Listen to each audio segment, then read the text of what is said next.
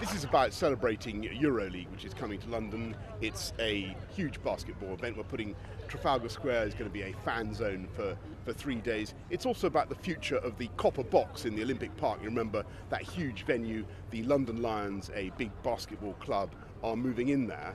And it's a way of expanding basketball in London, which is an increasingly popular sport. The team did very, very well in the Olympics. They just got beaten, I think, by the Spanish, I think, from memory, and they were very, very close to getting a medal. And I think it's going to become ever more popular. And so we want to encourage it. Don't forget, we've put £40 million into grassroots sports in London, including basketball. I just showed him the basic technique on how to shoot a ball, and obviously it's difficult trying to learn a sport, on the fly like that. But obviously he was able to pick it up and make a couple baskets, and it was a great opportunity for him to come out here and show us some support. The backboard shot, it was pretty amazing. I thought I was lucky enough to make it myself, but when he did it, obviously he outdid me. So that was pretty cool. I was just glad he was able to come out and have fun.